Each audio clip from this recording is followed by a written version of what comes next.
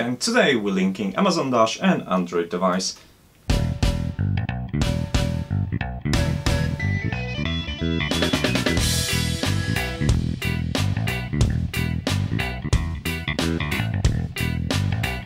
Hi, I'm Matt and this is Not Enough Tech. You probably know I'm locked in this office trying to figure out how to do various things for a long time, which means a few times I forgot there is a dinner ready, and I've been called many times and many times I've ignored this, getting me into trouble. No more trouble, because I've got Amazon Dash and a notification system that will do just that. So if their dinner is ready, all I have to do is just press the button, wait 5 seconds and receive the notification to my phone, to my computer and Google Home. Time for a dinner. Bonus thing is, it will tell you whether it's a breakfast, lunch or dinner depending on what time the notification has been issued. Simple enough, isn't it? So feel free to modify what kind of notification is that, but if you want to get a notification to your Android device when the button is pressed, that's the tutorial for you. When the button is pressed, the notification is being sent to both devices. In this case, it's my mobile and the computer. We can obviously set several devices, several different Android devices, computers, etc. So let's take a look now at the node red. First of all, we have a dash button with the limiter node. So if you've not sure how to set the dash button, there is a tutorial explaining this in detail. So I'm just going to link it in the description for you.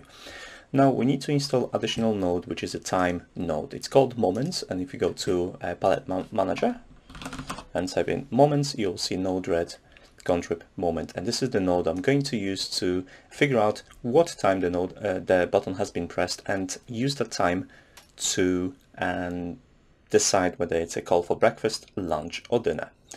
So if you look at the time node itself, I'm not using input at all, as all I need is a trigger. So when the message is being triggered, it will take the time of that trigger.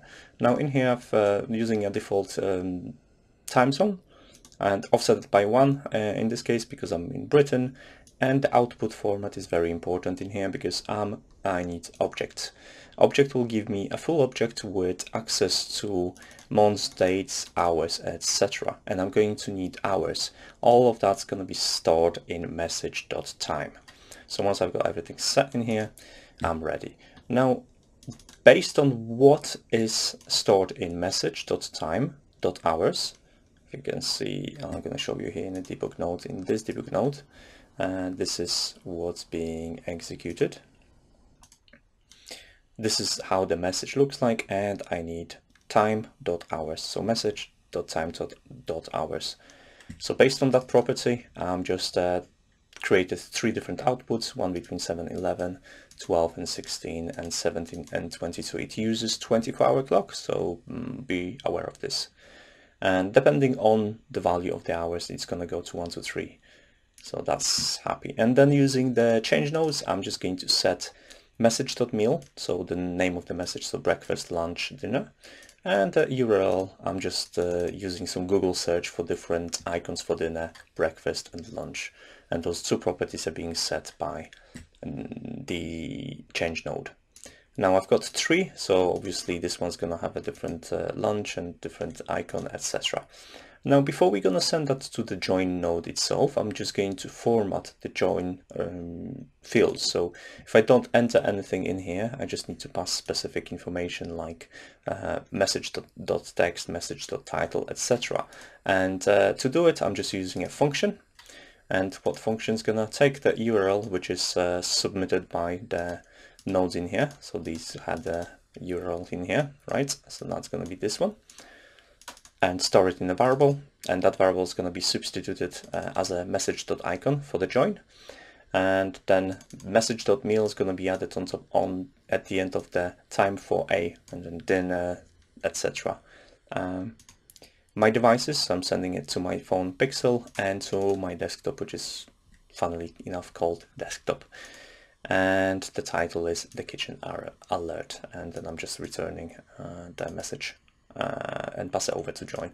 So the join is configured, there's only config needed to do, etc. Just a quick note, you're probably going to need device IDs if you're sending it to another Google email address. So if you have a partner or colleague or whatever, family member, you want to send the join notification, you have to authorize it by getting a device ID, because that's how it operates. So you have to have it in your shared contacts, etc., and then you can send it to the devices for different Gmail account.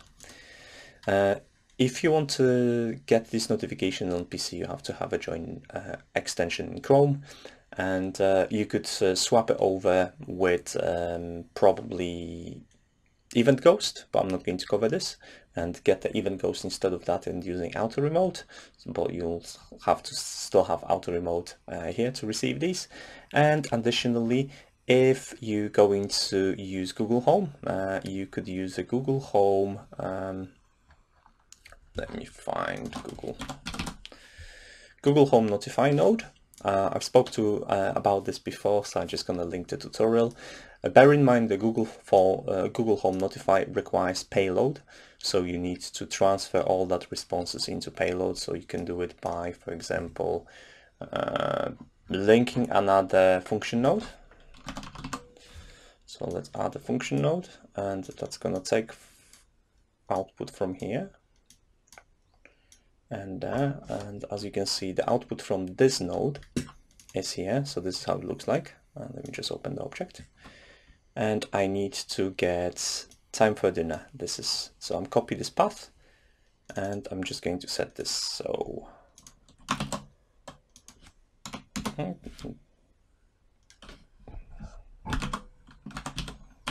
text, and that's gonna be my variable x equals, and then so that's gonna store text. I need to use it as a payload. So message to the payload equals x, and done. And that means that at the same time it will convert this message as a payload and send it to Google Notify, which you just need to select the node for. And that's pretty much it. There are probably 10,000 different uses on how you could use this notification from a button to Android device, or computer, or Google Home. So you let me know in the comments what would you use it for, and maybe the interesting one I'll just make a separate video out of it. If you're interested to see more about Amazon Dash, or you want to learn Node-RED, etc., just follow me on YouTube. I'll keep posting random videos at random times, and social media as well if you want to know when the random video has been posted. So thanks for watching for now. I guess I'm gonna see you in the next video. Take care.